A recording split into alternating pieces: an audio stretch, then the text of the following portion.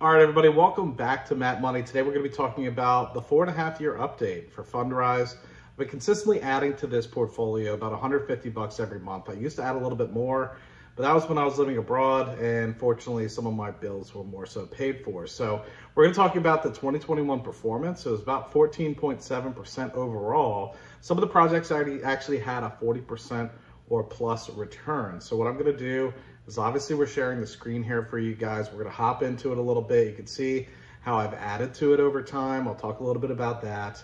And then we'll also talk a little bit about individual performance as well. So if you guys aren't necessarily familiar with the platform, a little walk through it to see if you guys are interested.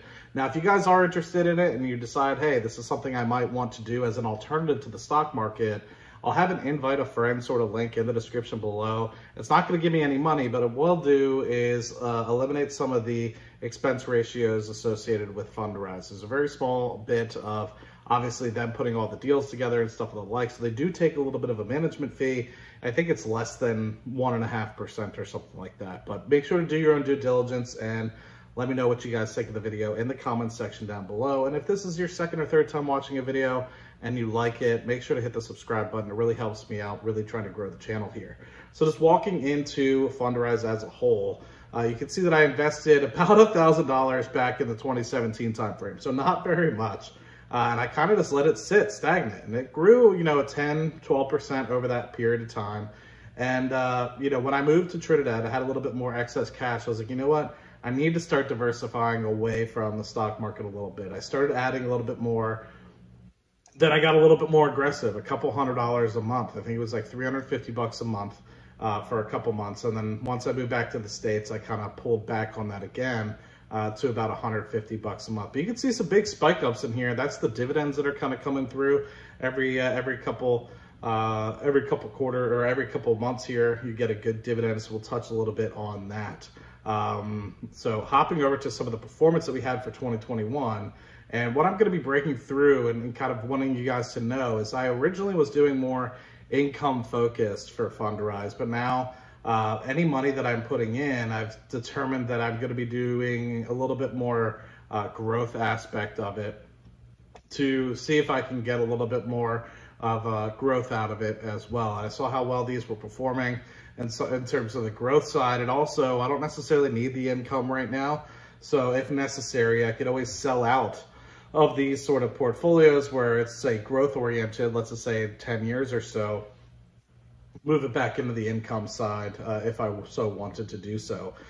So now that I've obviously have a bigger portfolio, it's a little bit less reliant on income for me these days, making around $25,000 a year in dividend income.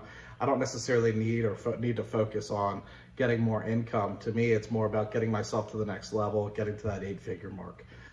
So with that, taking a quick look, you can take a quick look and see all the different types of, say, allocation that they have or strategies that they have. They have fixed income, they have core plus, which is kind of like a balance between income and growth. And then you have the value adds, which I think is going to be more focused towards growth. And you have opportunistic. I have been able to find this opportunistic wedge, but what it is kind of cool is if you click on, say, this growth E-REIT, for example, which performed really well this year. It's a very small percentage of my portfolio, but in here, there's 12 portfolios. Oh, here's an opportunistic one. So let's take a quick look at that.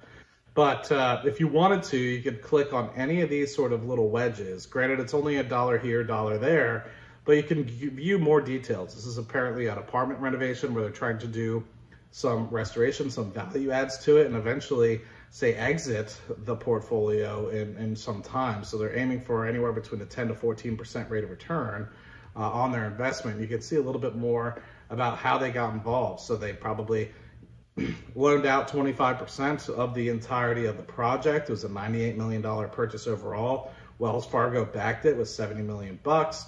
We have 2 people involved in the deal. We have McDowell Properties, Fundrise. You can see that we're the majority of the equity holders here. And I anticipate what they're doing is they got a little bit extra cash with this, so they're trying to make some updates and eventually flip the property in some due time. So you can see something like that in the portfolio. You can do that for every single one in your entirety of every single sort of tab that you have. So there's a growth REIT 2, Growth REIT 1, there's an Income Fund 1, there's an Income Fund 5. And so you could literally go through and just say, hey, you know, what is this looking like? So here's an example of an opportunistic one in LA, where they bought a commercial renovation property. They put $4 million into it. They're hoping to flip it for 6 to 12% in the coming years. So I don't think that this is something that they're going to try to hold. I think they're literally just trying to buy it, renovate it a little bit, and flip it. So let's go to something where I have a little bit more equity in. So I have a little bit more equity in some of these income REITs. So for example here, this is all income focused. So you're looking at 15 different projects. Let's go to the biggest one here in Katy, Texas. It's home construction projects. There's a lot of construction going on west of Houston. Hell, I've seen it when I drive by it. So if you look, it's the Beeson Home Construction here in Katy. They basically put $90 million up and said, hey, you know, here's $90 million in a couple months or so. We want basically to get our money back. It's a construction loan. I mean, that's all it really means. And, you know, it might be a couple percent, you know, it might be, you know, a few percent, but at the end of the day, it's paying an income. And you can kind of see a little bit about, you know, cost of shares, how many shares I have. They generally start off something at an asset value of about 10. And obviously this is more focused on income. So they're not really concerned about making that grow from 10 to 12 to 13. They're more so concerned about getting these dividends out. So you can see the unpaid dividends I kind of have waiting to kind of come through, which should be getting paid here in the next couple days. So I'll do an update video on that. But you can also see the total amount of dividends I've received from investing in this particular income e-REIT over time.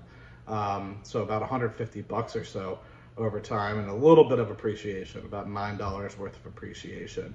But you can literally go down and check every single one of them. Here's one that returned 47%, a very small amount.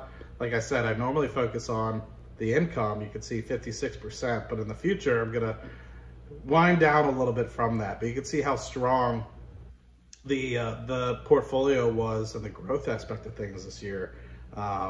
Just kind of taking a quick look at it. But here's another thing. Let's just look at some of the core plus. Let's just look at one of these apartments that we have here in Georgetown, Texas, for example, $25 million investment. So what does that get us? It's basically getting us, it's a two-parter. So basically you had Fundrise put in for one fund, Fundrise put in for another fund. So that's pretty cool. They own the apartment complex, and I anticipate they're going to get a little bit of growth out of it. I mean, obviously you're going to get a little bit of income out of it. So it's going to be complementary for both. And I think that that's probably why they put it in a balanced REIT. You're going to get some income, you're going to get some growth. I anticipate it's because it's in Texas, they're going to anticipate some growth in that particular part of the area kind of going forward. But yeah, that's just a little bit of the insights around it. What I'm anticipating is my $10,000 investment here is going to yield me approximately 125 bucks every quarter. And so that's about a 4.5% yield, which is kind of where it's been historically. I've kind of been tracking and kind of looking and trying to match it. There's no way to kind of look and say, hey, your 10,500 bucks is getting a 4.5% yield. No, the dividends just kind of come in. And if you wanted to take a quick look, I'm adding 150 bucks every single month, 79 transactions in total. But you can see here in October timeframe, I got 106 bucks. And then in July, I got 84 bucks. And so since I'm adding a couple $100 every month, I anticipate it continues to grow. 78 bucks here. And from what we saw in April, so the 1Q payment here, the 4Q payment of last year was 65 bucks. So hoping with continuously adding into the investment, as well as the growth that we've seen out of the portfolio this year, out of Fundrise as a whole, we'll be able to do relatively well. We'll hopefully get to the 125 bucks a quarter mark, and we're not going to stop. We're going to keep reinvesting. And, you know, this is something that I think about quite a bit. If you have, say, let's just say a rental property and you're just tired of doing some of the work, you know, you could sell out of that rental property, probably put it into Fundrise. I've seen good success. I know Dave has also used it in the past, Dave from Hidden Freedom, so make sure you check his channel out. He's about to retire, so hopefully nobody from his work is watching my channel, because I just blew that out of the water. But if you watch Dave's channel, he talks about it all the time.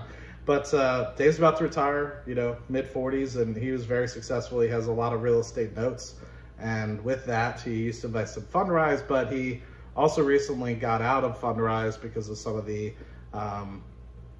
K1s that they distribute, as well as the 1099s. Now, I know Fundrise is doing a good job of consolidating in the future. It's why they came out with this, what they call the interval fund. And what I know they do is you can kind of see they have income, income, income, and it's like multiple REITs all in one. I know what they're going to do is to eliminate some of the costs associated with this. They're going to continually over time shrink and combine and merge some of these. And I think actually, if you look at the sort of performance chart, I think you'll see that like it actually does say merge somewhere, doesn't it? I thought it did. Nope, I am mistaken. So I thought somewhere in here it has, but I know some of these have merged, and I know that they've mentioned in the past that they will merge.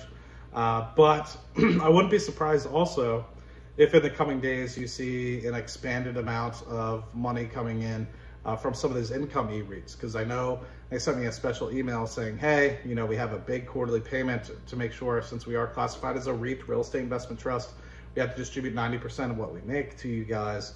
And so I guess they had like an abnormal amount of like income coming in last year. And so I'm anticipating a pretty good payment, and I'll be sure to share that with you guys when I get it in the coming days. But it's been a while since I did a Fundrise updates. People ask me every once in a while. I think they're curious about it. I don't know if they also invest. But I think it's a great alternative to the market, man. I honestly wouldn't overlook it, especially since it's very hands-off. I'm getting good returns for the amount of money that I have invested. I can't complain whatsoever. So I would just contemplate it. 4.5% yield is kind of what I'm getting, but I was doing more of the supplemental income. And if you just look at some of these percentage returns, granted, a lot of these are very small portions of the portfolio, 47%, 29%, 41%. So we did really well in terms of appreciation last year. And I wish only that I had a little bit money more into the growth side. But at the time when I kind of set this up, I was more so focused on the income. And the older I get and the more money I kind of have, the less focused I get on, say, income, knowing that I'm going to be working forever. I'm going to be doing side hustles forever. So it doesn't necessarily make sense for me to investing only in dividend stocks and limiting myself. So that's kind of why I'm leaning more towards the growth stuff going forward. So anyway, a lot of information in there, a lot of rambling. So I appreciate you guys being patient with me. Let me know what you guys think in the comment section down below. If you guys are interested, I'll throw that invite link in the comment section as well as the description of the video.